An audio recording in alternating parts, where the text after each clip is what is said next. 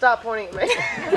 No, it's in braids, that won't work. I need a volunteer with long hair that will come down. Oh my God. Yeah. They have to volunteer themselves, stupid people. Yeah.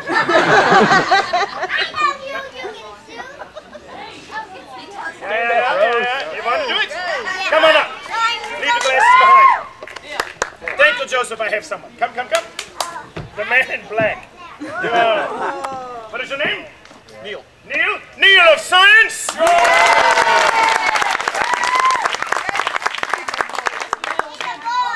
What? I'm pretty sure he is a boy, yes. Is there a split or something? Neil of Science, you will stand over here. See, he says it's because usually I have a little girl who volunteers for this, but you are the best we got. Never mind. Neil of Science, you are going to help me demonstrate my new invention, yeah? Yeah. I'm asking Neil, not you people. You're talking, but you're speaking. You're saying you can't use the same jokes. What? You can't change all your jokes now because it's pretty guy instead of a little girl. My jokes are non-gender specific. Stupid trollop. When the man just laughs. Neil, my hay bale is getting soft. Neil of Science, you're going to help me demonstrate my new invention, yeah? Yeah! Stay over there. It's just a joke. Neil, you are going to help me demonstrate my new invention of what I have only recently created. You are going to help me demonstrate the air cannon. You will stand right there. You will bend at the waist. You will shake the hair in front of your face and stand up straight with the hair in front of your face. Yeah. I will load the air cannon.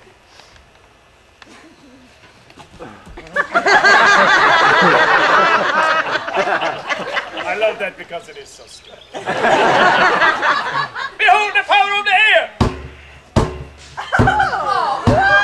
Wow. Kaboom!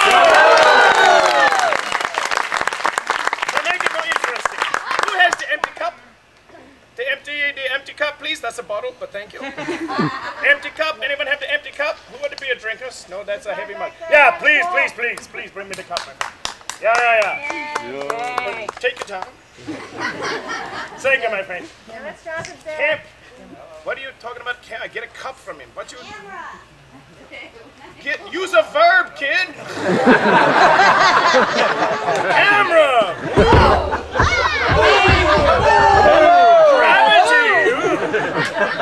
Neil of Science, you will balance this cup on your head.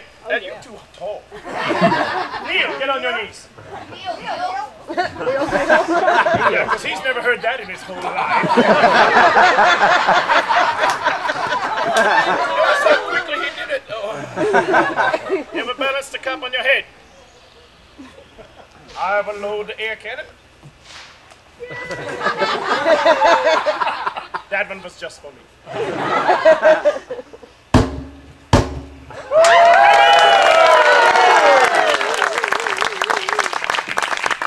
need more than this. Neil, you will pick up the cup, please. And you will go, and you will stand right behind your seat.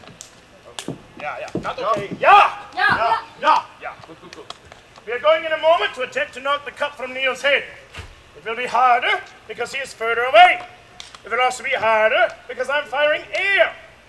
He is far away. If my aim is off, I cannot tell if my aim is off. I cannot see the air. If I'm off to the left or the right, I cannot see how to compensate for my aim. So, while Neil balances the cup on his head, I shall make it so we can see the air.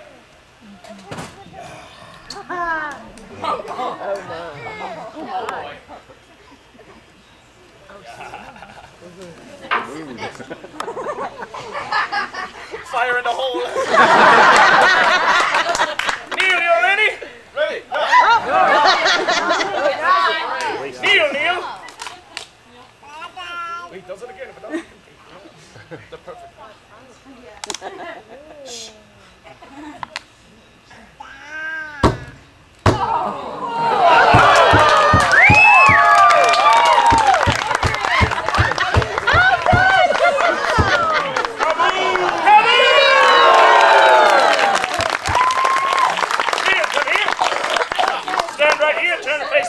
take your bow. Kneel of science!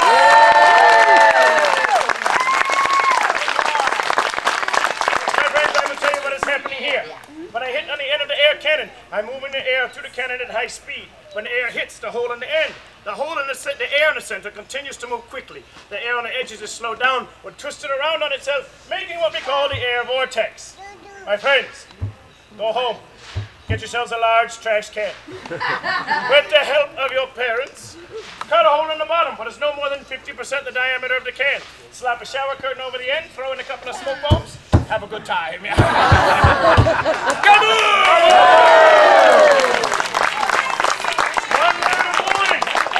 One word of warning, my friends. There's a little bit more smoke, so I should place it. A month ago, Joseph, sit, please.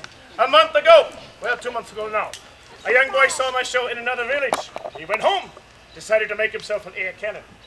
He used the trash can from the kitchen.